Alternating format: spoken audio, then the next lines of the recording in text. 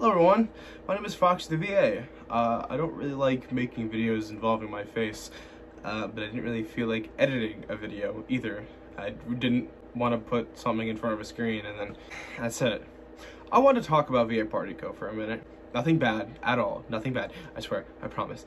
There is a lot being worked on at this very moment for VA Partico. A lot of work is being put into a lot of stuff, along with Run Ollie Run, which we'll go into that later. But VA Partico is, well, it's getting there. VA Partico is currently struggling a little bit. I say struggling in the terms of we're looking for voice actors, and voice actors are kind of hard, I guess, to come by for this series. Along with writing book two was a bit of a struggle in the beginning. Well, one of the chapters were, it's going a lot more smoothly now. Originally, for book 2, there were going to be 6 chapters. Now there's 7, and there's a slight possibility, depending on what happens, that there could be an 8th chapter, and I'm not entirely sure, but there could be 8 altogether. It all depends how everything goes with book 2, so it all really depends on how it all goes. Other than that, though, VA Partico is going really well. I have a lot of shorts planned out. Some shorts that are unwritten, some shorts that have already been written. The issue is just voice actors. That's my only main problem at this very moment, is a lack of voice actors that I'm going to need for not only the shorts, but for book 2. And as I showed you all before, well, not showed you all, but there's the video with the origins thing for VA Partico, which was the Scotty origins, which is a whole video about the origin story of Scotty Michaels, and that's also in the works as well. And by in the works, I mean nothing has been done for it yet, because I can't do anything with it until I have book 2 finished, because I would prefer that way, because it just makes my life a million times easier to release it like that. So all of book 2 and then the origin stuff, which, trust me, it makes a big difference. I did want to say, though, other than a lack of voice actors and all that, everything else is going really fine.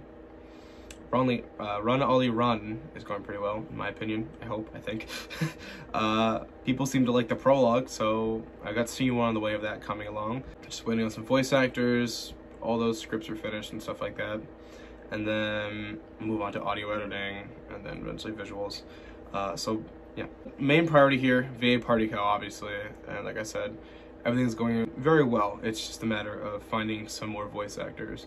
And if you are interested, by the way, in being a voice actor, I have the casting call page. I'm gonna put it in the description of this video, because I really am in need of some VAs right now. Other than that, though, VA Partico is pretty alright. I don't have much else to say, but I can give you some fun little things that are going to be added in book 2. Book 2 will have a music sequence. I'm not kidding either.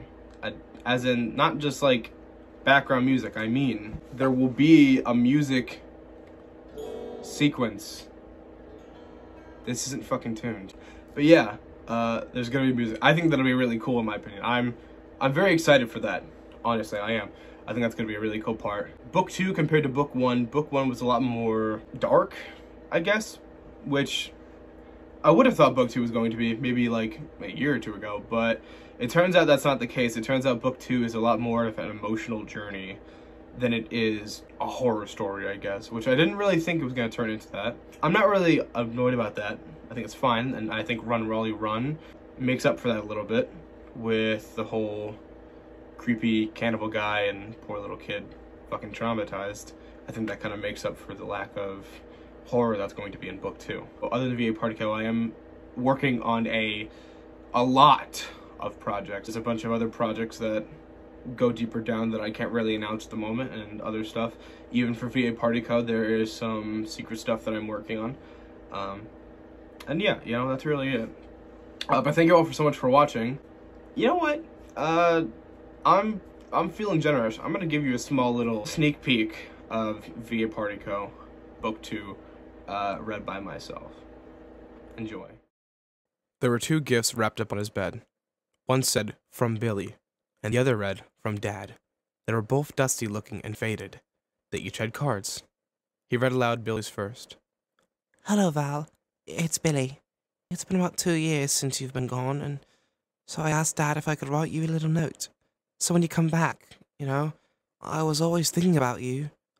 I'm not sure if you ran away or how you went missing, but know that I miss you, and I can't wait to see you again. With love, Billy v. Adrian. Oh, Billy. He opened his gift. It was a little plush fox. Valentino smiled and placed it down, moving on to Victor's card. What the hell? Inside the envelope was a very old-looking letter. The date printed on was 1972. He read the old letter. Dear Valentino, I know that one day you will grow up to be an inspiration to your baby brother, as you have been to me.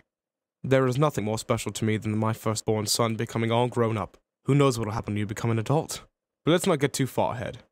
Just know I will always be proud of you. You're going to do great things in this world. I know you will. Never forget our walk in the park. Happy 10th birthday, love, Dad.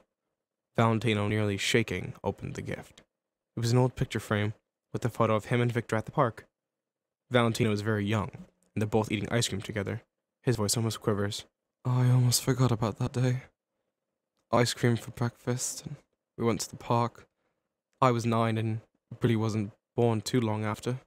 My birthday was just a few months away, and Mom died not that long after. No wonder this is so old. Dad must have been holding on to this.